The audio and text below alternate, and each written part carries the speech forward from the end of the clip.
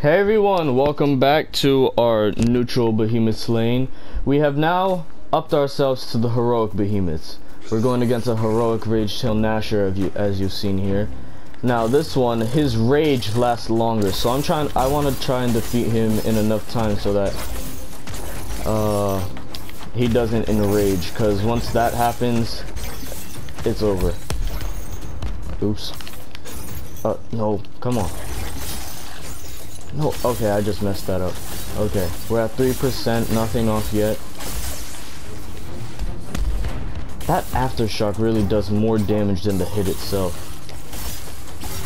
4%, still at full health. Nope. 5%. No. Huh, let me see if I can do it. No. Okay, there's a stagger. Sure, it took away a lot of health, but I think it's worth it. Yeet.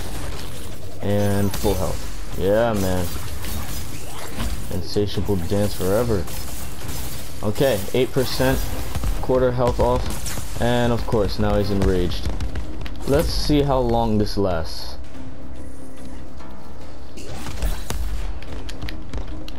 Oh yeah, backflip. And I missed that one. A shock would be nice if you ask me. No. Ooh. Nothing? Oh. Okay. No! Oh man. Wow. First kill. Nice. These heroic behemoths are going to kill me. I know that for a fact. You know, I think the best thing to do here is to take off his tail.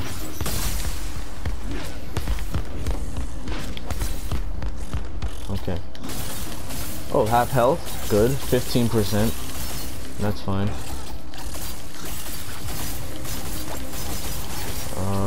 No. Oh my gosh. Man, that rage lasts forever. Come on. Full health. Oh yeah, easy. Stagger. Come on. Oh my gosh, this aftershock is insane.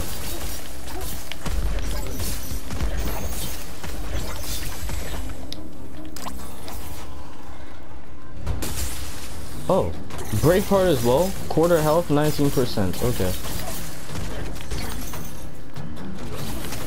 No, no.